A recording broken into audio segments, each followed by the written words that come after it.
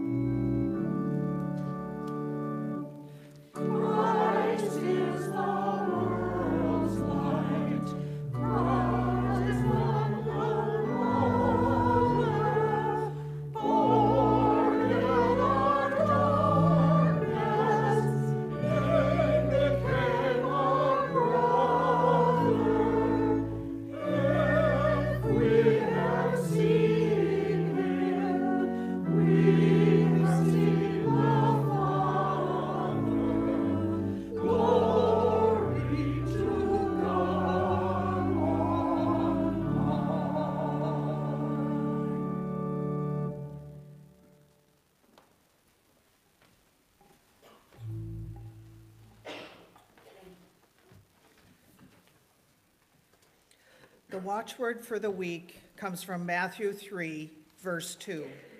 Repent, for the kingdom of heaven has come near. And now Milo Sherman will be explaining the first 2 candles of Advent. Last week, of course, we weren't here because of the snowstorm. So Milo will come up and we have our mom will help him.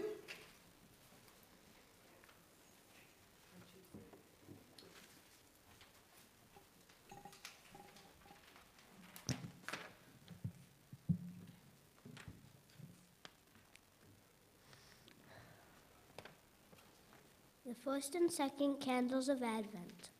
Advent means coming, and in this season we prepare for the coming of Christ.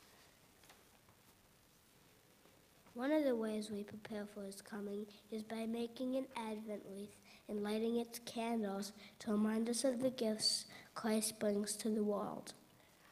The lights from the candles, which grow stronger each Sunday in Advent, reminds us that Jesus is the light of the world. The first candle of Advent is the candle of hope. Hope is like a light shining in a dark place. The second candle of Advent is the candle of peace. Jesus is our friend and he wants to bring peace to everyone.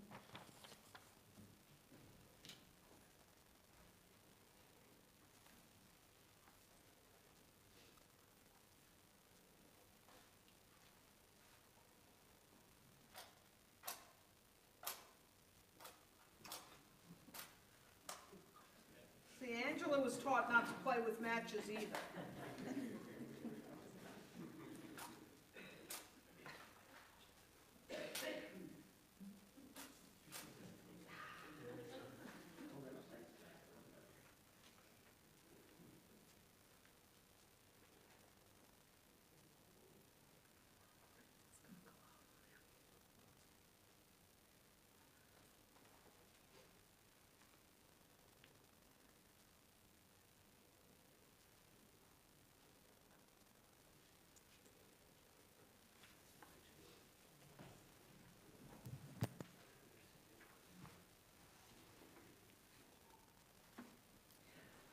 Please stand and turn to hymn number 267, On Jordan's Banks, the Baptist's Cry.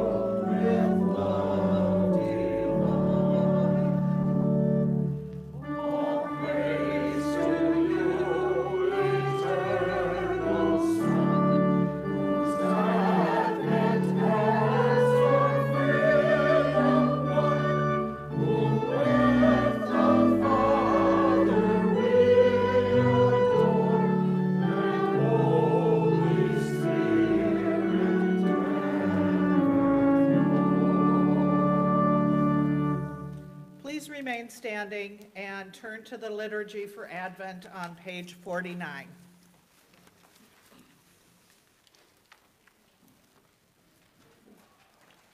Shout for joy, you heavens, rejoice, all the earth.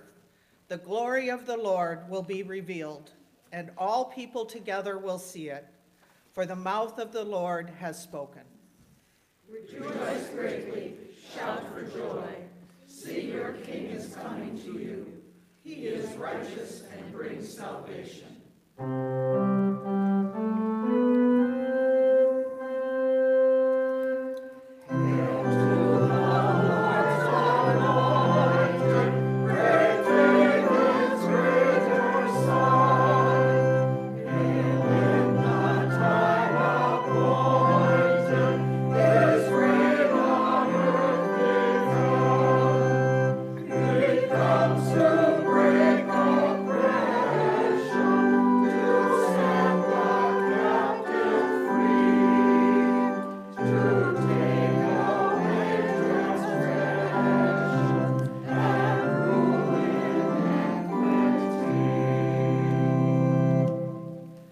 We praise you, the Lord God of Israel.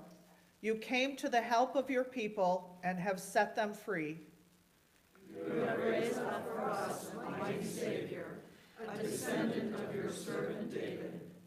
You promised through your holy prophets long ago that you would save us from our enemies and from the power of all those who hate us.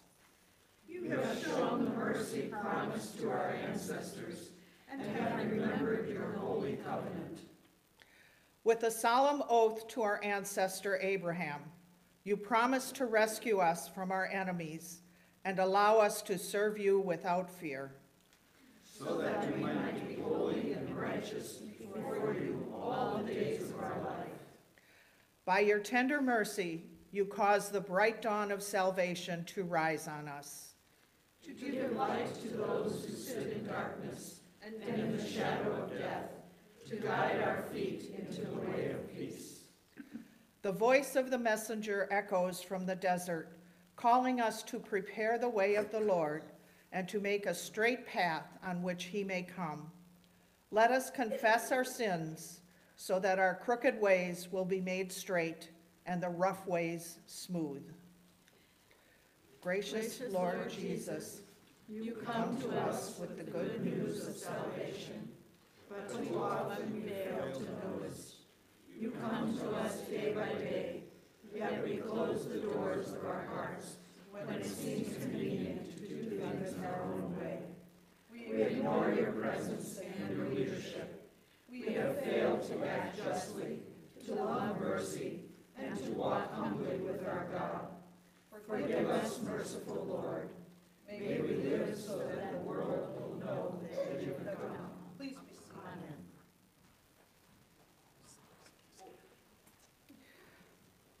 Through John the Baptizer, we hear the Lord's promise. Turn away from your sins, and God will forgive your sins. Lift up your heads, you mighty gates. Behold, the King of glory waits. The King of kings is drawing near. The Savior of the world is near. Fling wide the portals of your heart. Make it a temple set apart from earthly use, for earth Lord, adorned with prayer and love and joy. So come, let's enter in, let new and nobler life begin. The Holy Spirit guides us on until our glorious hope is won. Eternal God, ruler of all ages, graciously you come to us in order that we might come to you through the merit of Jesus Christ, strengthened by the Holy Spirit. Help us and all your children to respond to the call of your gospel with faith, love, and hope. God of faith, you created humanity to serve and praise you, and even when we rebelled against you, you promised to send a Savior to redeem us from our sins. Strengthen our faith in your saving work through Christ, as you chose the people of Israel to hear the promise of redemption through the prophets. May people today believe in your goodwill for all that you have made. God of love, you fulfilled your promise of a Redeemer in the life, death, and resurrection of Jesus Christ. Grant us the gifts of the Holy Spirit, that we may share your love with the sick and the afflicted, with the poor and the homeless, with the victims of injustice and discrimination, and with all who are experiencing times of trouble. God of hope, you comfort us through our Savior's promise to return in glory at the end of time. As we await the coming of the Prince of Peace, let us not despair. We long for you to inspire all nations and peoples of the world to turn to cooperation and nurture, rather than to hatred and destruction. God of faith, love, and hope, to you and to you alone we pray. For you are our God, the only God, forever and ever. Amen. We'd like for you to hold your place in the liturgy and turn with me to page 239.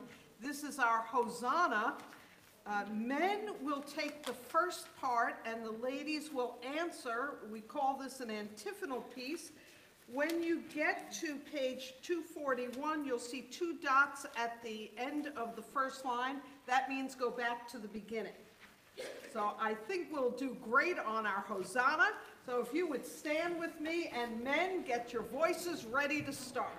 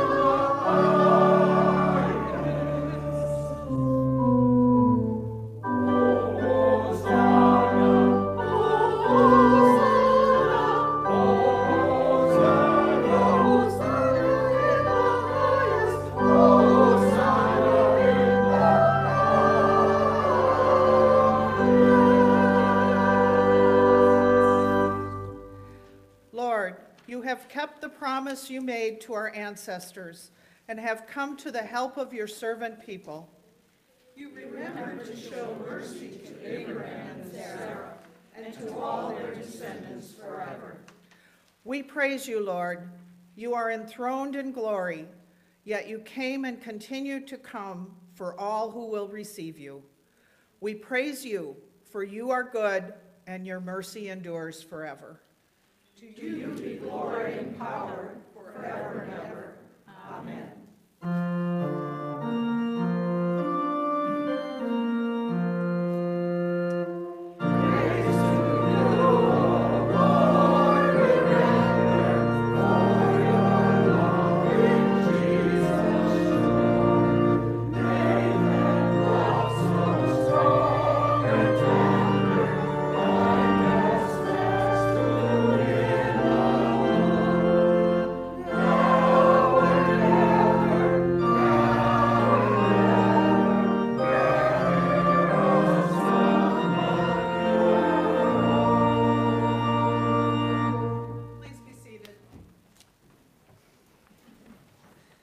On the second Sunday of each month, we take up a joyful noise offering, and this joyful noise offering will be for the Secret Santa ministry that takes care of folks in the wintertime, helps them with their heating bills.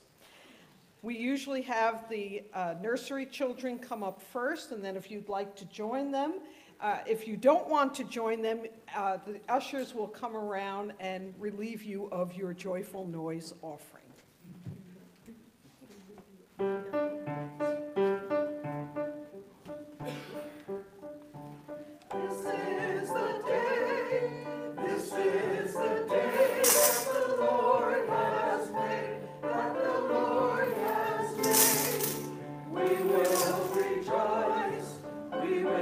Rejoice and be glad in it.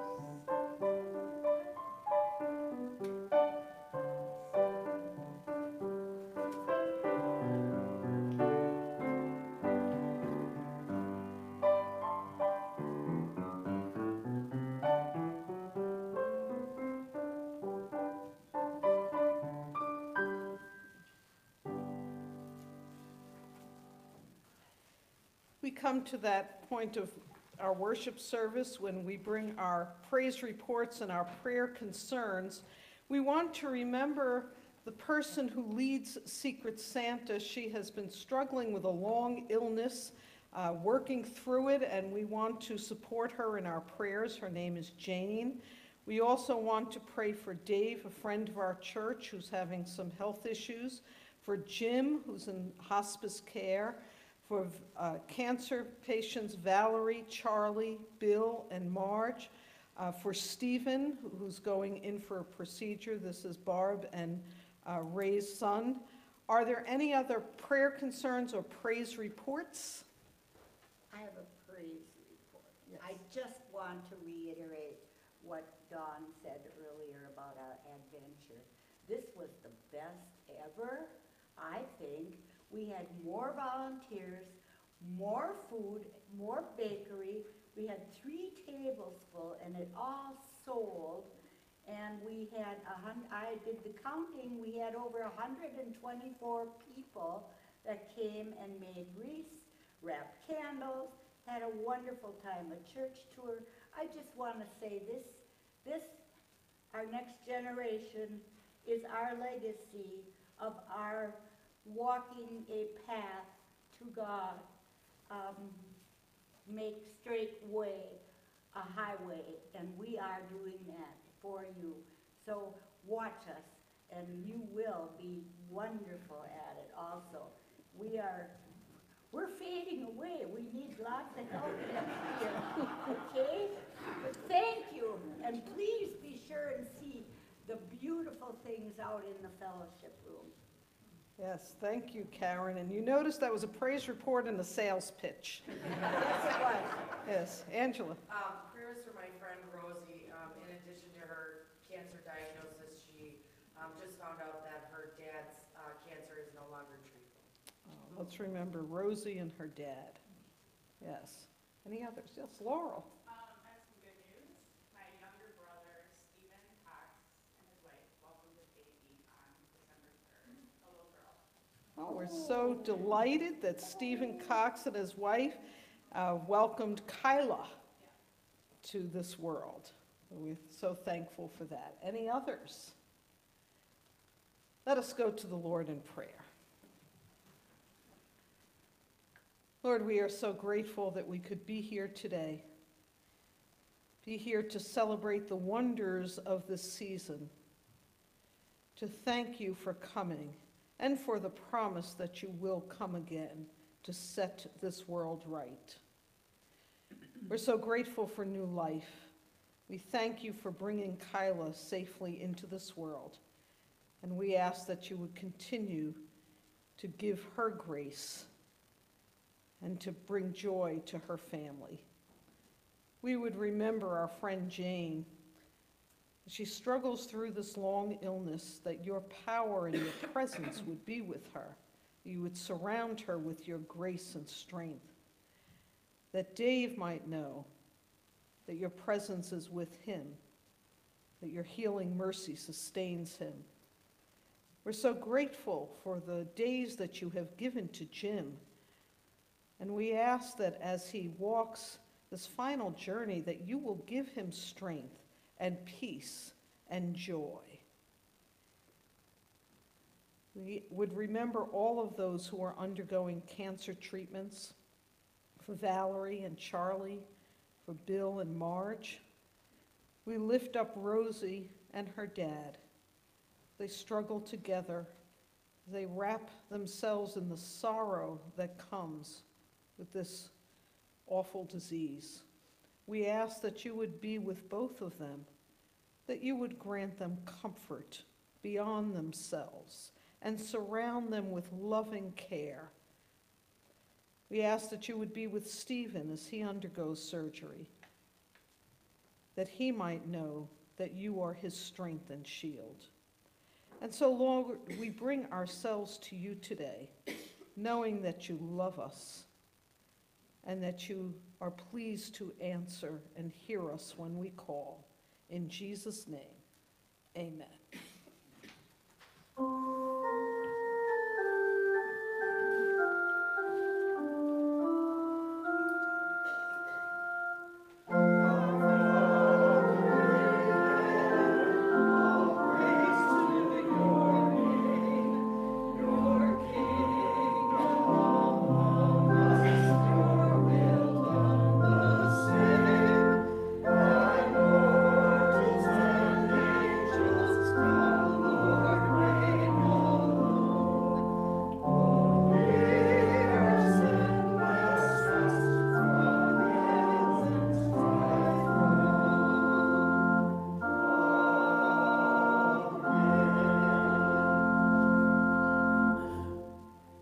Continue to worship our Lord with the giving of our tithes and our offerings.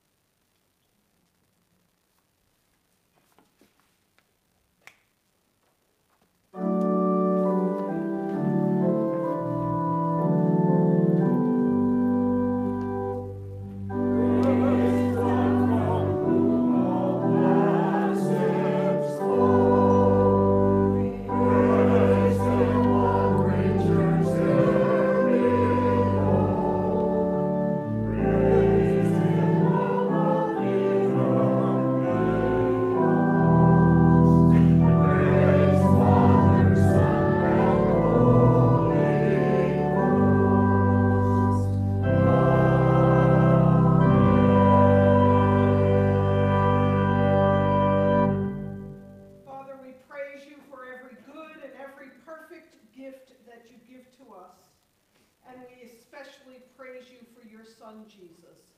We ask that you would bless these gifts that have come in to further your kingdom.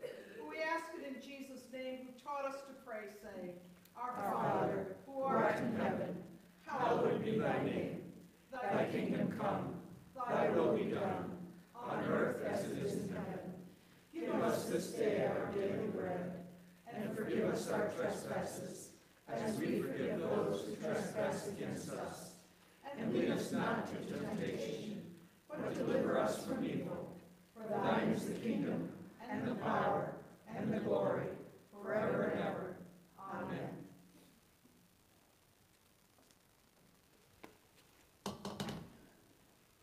Please be seated.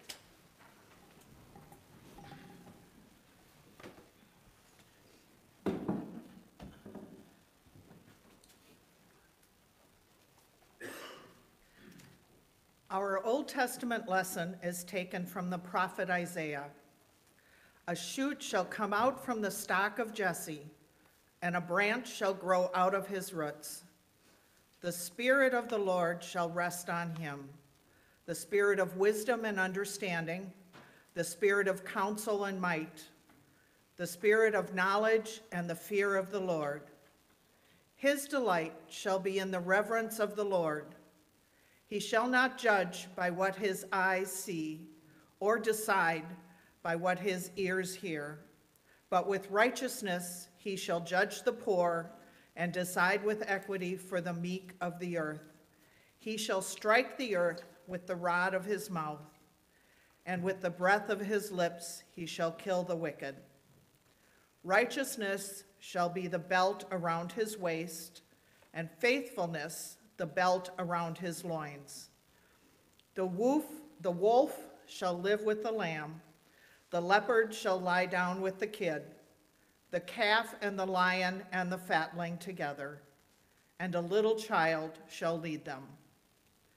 The cow and the bear shall graze, their young shall lie down together, and the lion shall eat straw like the ox.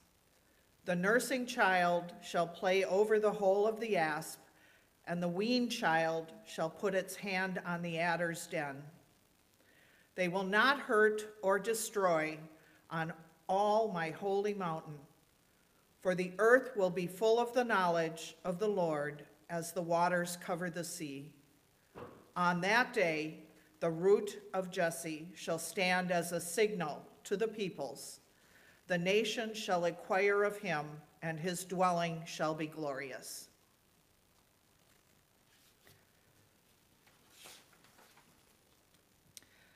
Our New Testament is taken from Paul's letter to the Romans.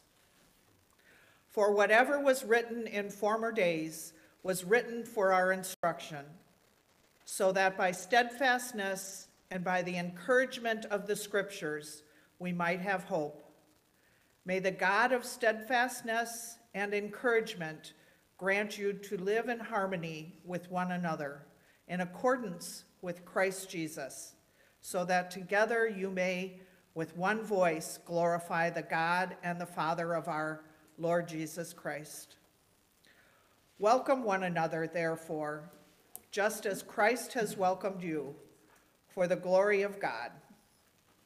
For I tell you that Christ has become a servant of the circumcised on behalf of the truth of God, in order that he might confirm the promises given to the patriarchs, and in order that the Gentiles might glorify God for his mercy. As it is written, therefore I will confess to you among the Gentiles and sing praises to your name. And again he says, rejoice, O Gentiles, with his people. And again, praise the Lord, all you Gentiles, and let all the peoples praise him. And again Isaiah says, the root of Jesse shall come, the one who rises to rule the Gentiles. In him the Gentiles shall hope. May the God of hope fill you with all joy and peace in believing, so that you may abound in hope by the power of the Holy Spirit.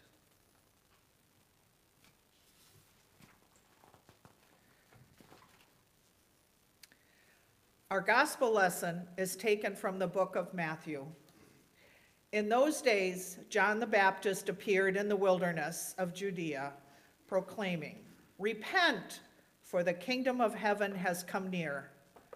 This is the one of whom the prophet Isaiah spoke when he said, "The voice of one crying out in the wilderness, prepare the way of the Lord, make his paths straight."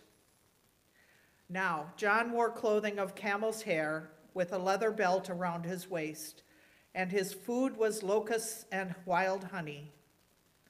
Then the people of Jerusalem and all Judea were going out to him, and all the region along the Jordan, and they were baptized by him in the river Jordan, confessing their sins. But when he saw many Pharisees and Sadducees coming for baptism, he said to them, "You brood of vipers, who warned you to flee from the wrath to come? Bear fruit worthy of repentance. Do not presume to say to yourselves, 'We have Abraham as our ancestor.' For I tell you, God is able from these stones to raise up children to Abraham. Even now, the axe is lying at the root of the trees. Every tree, therefore, that does not bear good fruit is cut down and thrown into the fire. I baptize you with water for repentance, but one who is more powerful than I is coming after me. I am not worthy to carry his sandals. He will baptize you with the Holy Spirit and fire. His winnowing fork is in his hand, and he will clear his threshing floor and will gather his wheat into the granary. But the chaff he will burn with unquenchable fire." This is the word of the Lord. Thanks be to God.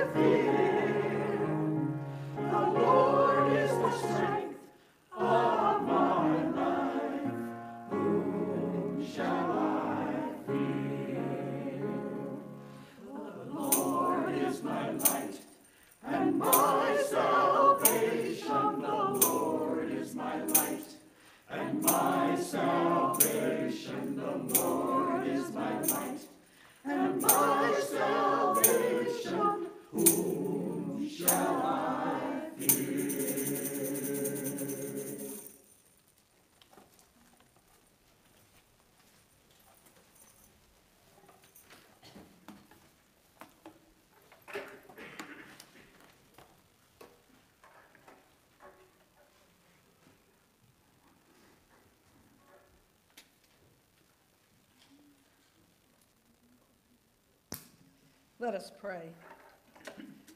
Lord, I ask that all of my words and the meditations of each of our hearts would be acceptable in your sight, O Christ, our rock and our Redeemer.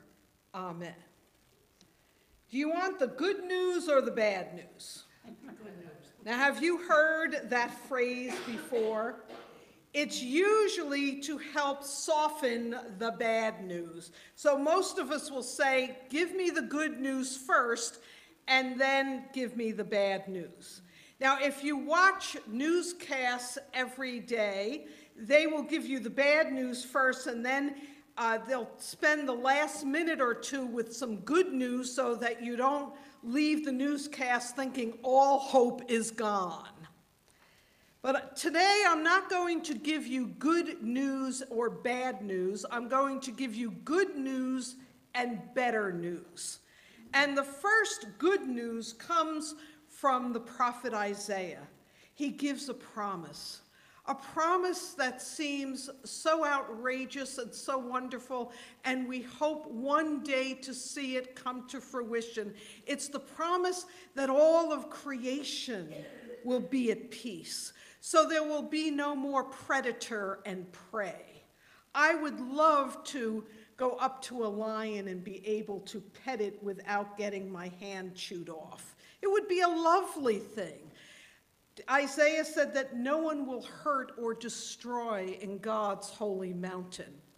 And then we read in Paul that the Holy Spirit of God will give us all joy and peace in believing so we can abound in hope. Boy, is that good news. So now I want to tell you the better news. The better news is when we get to John the Baptist and he says, you brood of vipers, repent. And oh, by the way, there's someone coming who's going to baptize you with fire. Yeah, that's the better news. Now, I'm not being sarcastic. It really is the better news, but I guess I'll have to explain how that is the better news. You see, the good news is that God's hope and his deliverance is coming. The better news is that we are partners in all of this. The good news is that God loves creation. The better news is that he has given it to us to care for.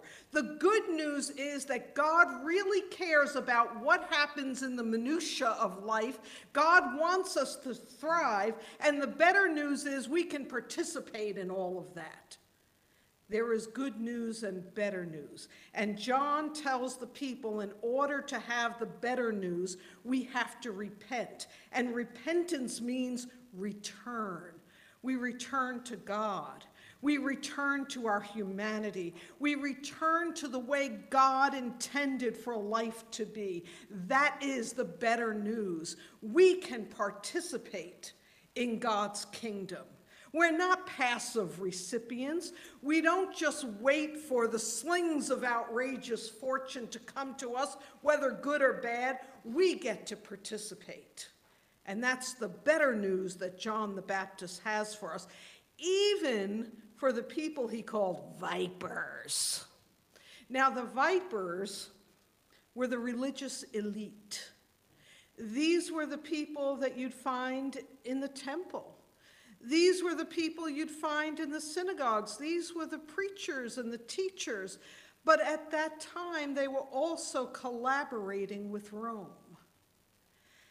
And so they were using their position selfishly and to take care of themselves and not the people that they were supposed to care for. And so John calls them vipers.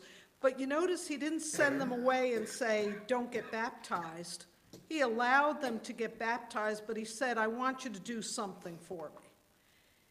He said, I want you to bear the fruits of repentance. In other words, it's not only enough to say, I want to be baptized and I want to repent of my sins, but it's to turn around and do something about it. And can you imagine if even one of those elitists had gone back a changed man, how that would have affected the poor people in his area. He would have been able to lift them up because he would have been acting justly and righteously and with mercy.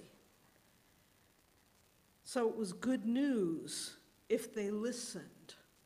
What I love about the Christian faith is no matter how awful we've been, no matter how self-centered we've been, we can turn around and we can follow Jesus and we can do justice and mercy and make a difference and participate in the life that God has for us. God is concerned about us. He wants us to thrive. And he wants not only us to thrive, but everyone in our orbit to thrive. And we can do something. I think of the great Saint Francis of Assisi, or Assisi, I don't know how to pronounce it. But anyway, he came from an Italian town called Assisi. And this young man was very self-centered and indulged. He was a person of wealth and a happy-go-lucky kid. And in his 20s, he found Jesus. Now, he had a good life, but he had so much better life after he found Jesus. And all that self-indulgence went away, and he became a man of poverty, not because poverty was thrust on him, but because he embraced it so that he could help others. And 800 years later, his influence is found throughout the world. There's an order called the Franciscan Order, and these are people who do acts of mercy and justice and kindness every single day. He only lived till he was in his 40s, but his influence was outsized because he found the better way. Sometimes we think that there's so much heartache in the world and there's so many broken people that why do we even bother to participate? And I want to tell you a story from this congregation. Someone I had met who does not attend here, they were just marginally a part of this congregation, usually in the summertime. But this person came from a family, there were several children in the family, and the parents, the only way I could describe them, were utterly neglectful. And so these children did not have the advantages that a lot of children in our area have. And she said to me, this church made sure that we kids got to camp every summer. She said, this church made sure that we had clothes on our backs and that we had food on our table, and they did it in such a subtle way, and we always knew we'd be taken care of by this church. Now, the parents couldn't give them all the things that we would hope that parents give and could not raise them properly. And in fact, there were times they were homeless because of the neglect. But all of those children became awesome adults, professionals, wonderful parents, because there was a church here that cared for them and that participated in the grace and the mercy and the love of God and helped them to thrive.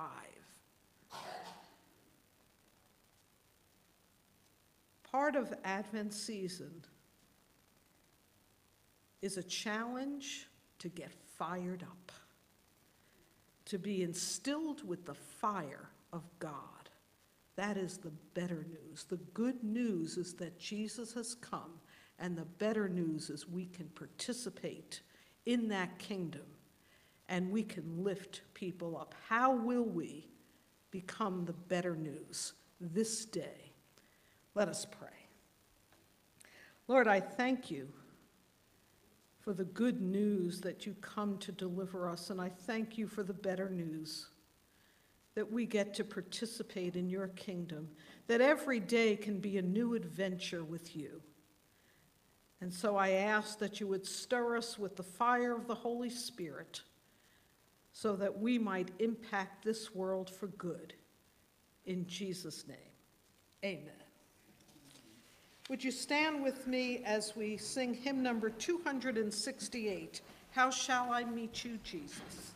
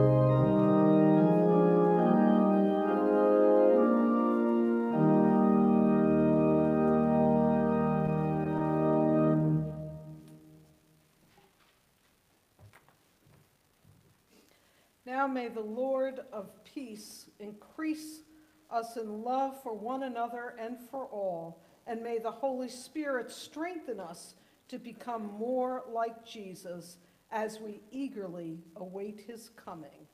Amen.